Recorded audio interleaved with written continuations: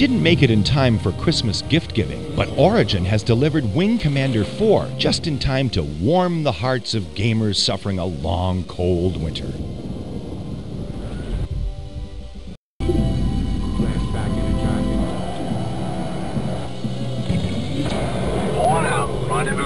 The game starts with a dramatic introductory sequence that's nearly a half-hour long.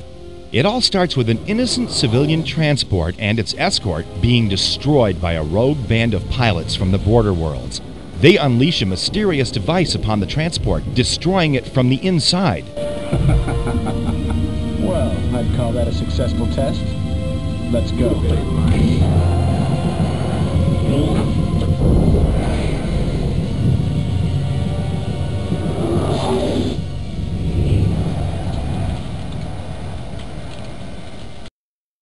Malcolm McDowell once again plays Tolwyn, who addresses concerns about the escalating conflict with the border worlds. Let me remind you that during the long war with the Kilrathi, the border worlds were a loyal ally. Let us not allow lust for revenge to cloud our thinking. We mustn't forget who our friends are. Mark Hamill is back reprising his role as Christopher Blair, the Heart of the Tiger. After retiring, he's brought back to active duty in order to help the cause. Of resolving the tensions that are growing at the very fringes of our society. Good evening.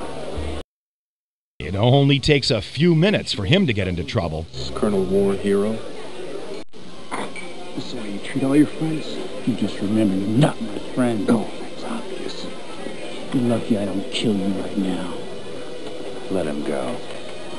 I don't see where this is your concern, mister. I'm prepared to make it my concern. You're gonna wish you never met me. I already do. Longtime fans of the series will be happy to know that Tom Wilson is back as Maniac, who remains the most interesting character in the entire series. Dinosaur. Been a few eons since you held a flight stick, huh, Colonel? Or did you find some sand princess to hold it for you back there? You don't have to answer that. Maniac. Oh, yeah, I know. But you can't say you haven't missed my sparkling repartee just a little. Maniac isn't the only character fans will recognize. Eisen's back. Yes, they've been taking care of me. It's a different task now, but that means I still need good pilots. As is Vagabond. You seen Captain Eisen? Laying low. I don't blame him. As they begin to unravel the mystery, Confed itself begins to unravel as an outsider takes over for Eisen. Will we be joined by the captain, sir? Captain Eisen has been assigned to other duties, Colonel. Orders from Confed. But he's still in command of the ship. His new obligations will not allow him to continue his previous functions. I now command this vessel. Any problems with that? Blair and Maniac begin to notice changes on the ship. Maniac. Hi. Well, same to you, buddy. I said, some of these guys, not exactly friendly. And Blair decides to do his own detective work. He discovers another new arrival, and his suspicions grow deeper.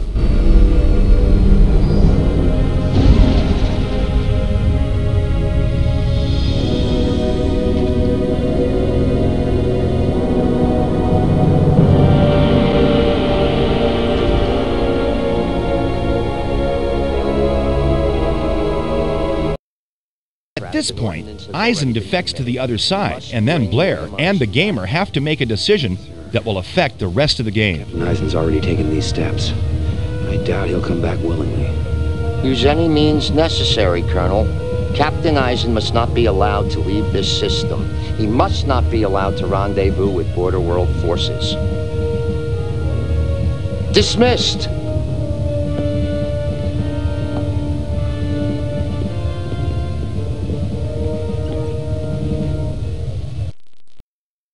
We won't spoil things from here on out, but the path taken leads to multiple endings and multiple plot branches.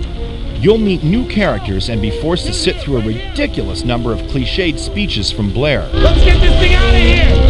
Come on! Let me tell you something, Cat Scratch. Trailers are like bombs.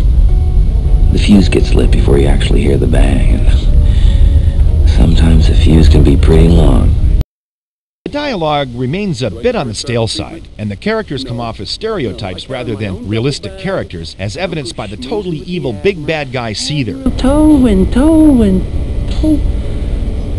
Has he said anything about me? You haven't heard? He couldn't stop talking about you, maniac. What? Well, it's classified. I mean, I could tell you, but then I'd have to kill you. Your first mistake was in not killing him right away. Who? Eisen or the Colonel? Take your pick. What's going to happen now? It's a good question, Captain. First of all, you're gonna get reassigned.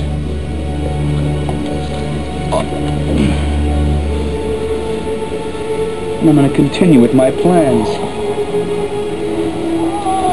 With the added pleasure of killing the heart of the tiger. Despite appearances otherwise, the game isn't just about video. The combat sequences are slightly enhanced, with better AI, graphics, and sound.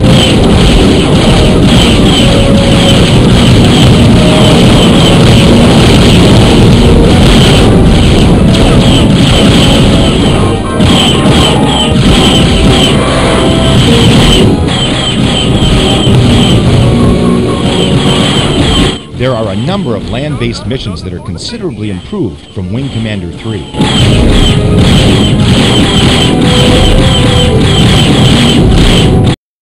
Other new features include new ship types, one of which becomes available only if you win a certain mission, and the usual minor improvements. There's a shitload of small, low-density projectiles at extremely high velocity.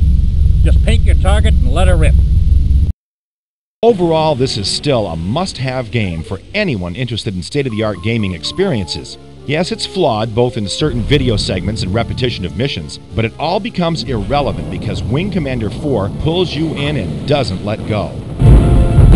What you see before you, Colonel Blair, is just one of what will be many victories for the border worlds.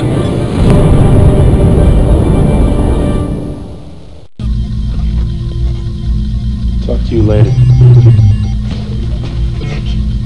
Who did that? Now, if they just do the Maniac movie.